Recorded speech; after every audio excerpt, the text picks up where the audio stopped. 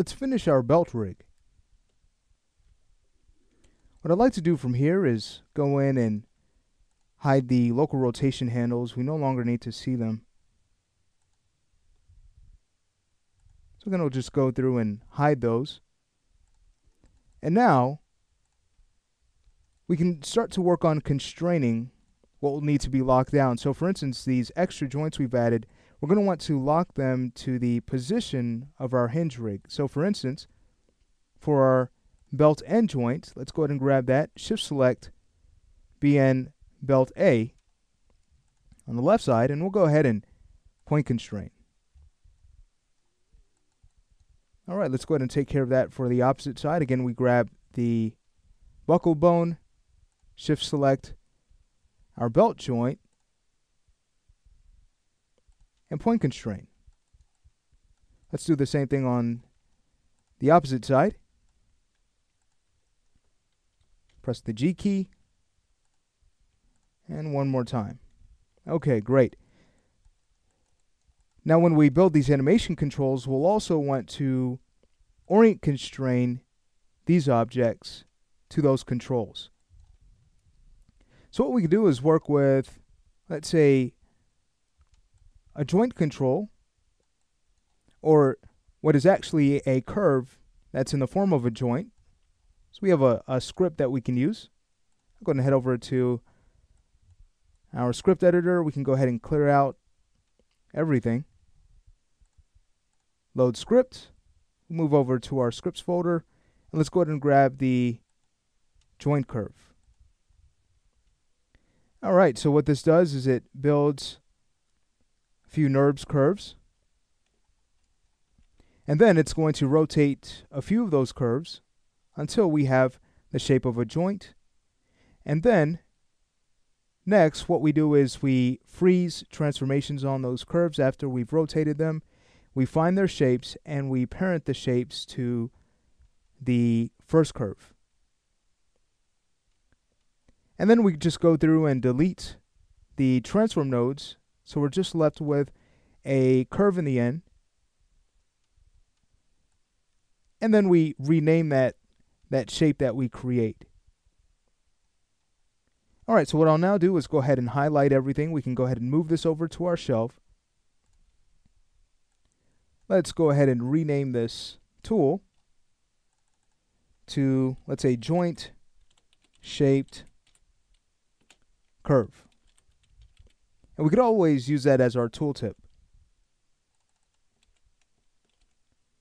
All right, for the icon label, I'll simply name that JCRV, and we'll choose Save All Shelves. All right, so we're ready to now start building these control objects. So there's one. We can go ahead and move that in place just by snapping it over to, let's say, the right side. And then what I'll do is go ahead and start to scale this down. Once we find a good size, we can then start to duplicate this around the rest of our belt. So let's say we bring this to about a scale of 0.1. I think that's going to work. All right, so at this point, feel free to go ahead and freeze transformations. You can now go ahead and duplicate this object. It might be easier to clone this around the belt rig by hiding our character. So we can vert snap. So can we duplicate vert snap to each joint?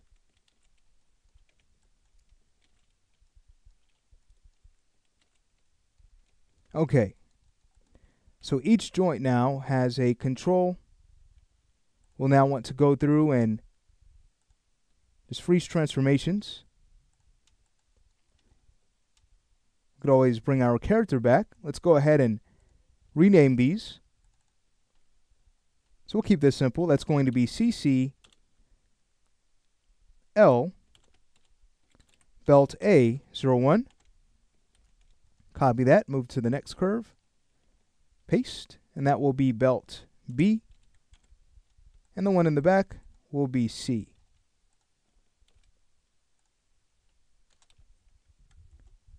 All right, let's go ahead and take care of the opposite side.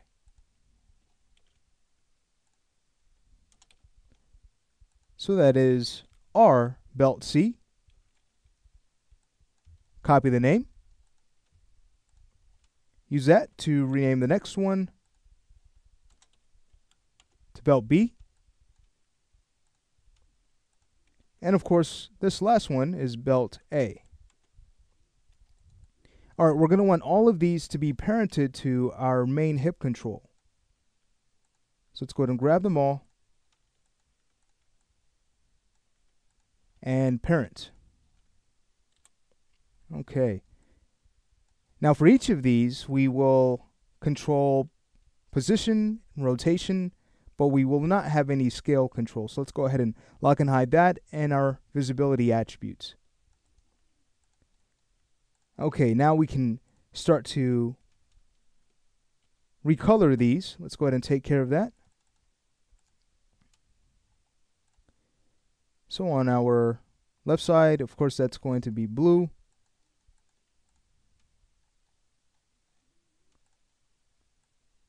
And on the right side, we'll use red. And we're just about finished.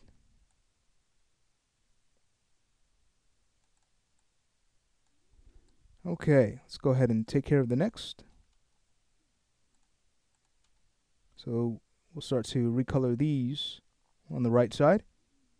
And then we can get to constraining our belt joints, which is also going to be pretty straightforward.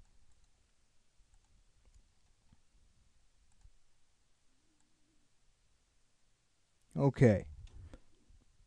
All right, so at this point, let's go ahead and now go through and start to kind of lock these down. So starting at the front, we'll grab the control object for our belt A. We'll shift select BN belt A, and we'll apply an Orient Constrain.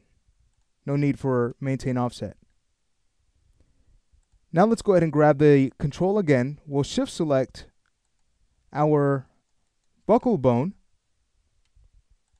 and do a point constraint. All right, moving over to the opposite side, grab our control object, grab our BN L belt A joint, apply an Orient Constrain, and now we can go ahead and point constrain our IK handle. And let's go ahead and take a look at this after we have point constraint. So what you can see now as we start to move this, that our bind joint is not going to separate from the hinge rig. That's exactly what we want. Great. All right, let's go ahead and take care of the others. So this next control object on the left side of the hip, that will simply control its joint with a parent constraint.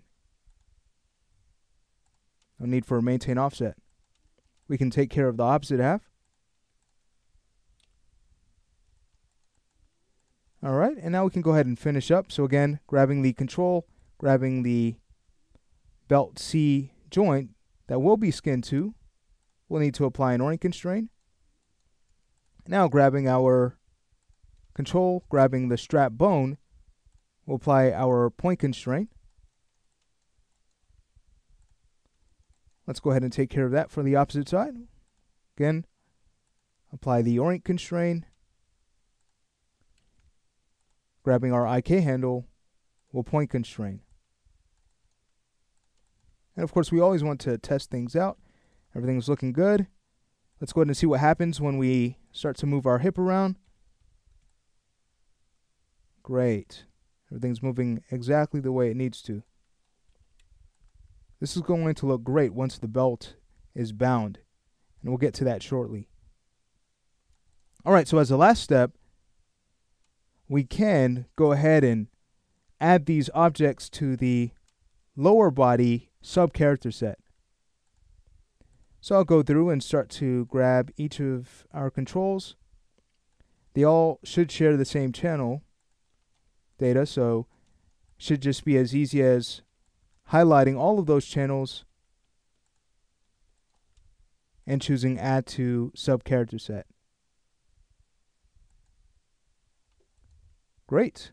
So that finishes up our work on our belt rig. So what do we have left to do? Well, in the next lesson, what we're going to do is set up our buttocks rig. And then from there, we're pretty much ready to bind. So we're just about there, just about finished with our character rig.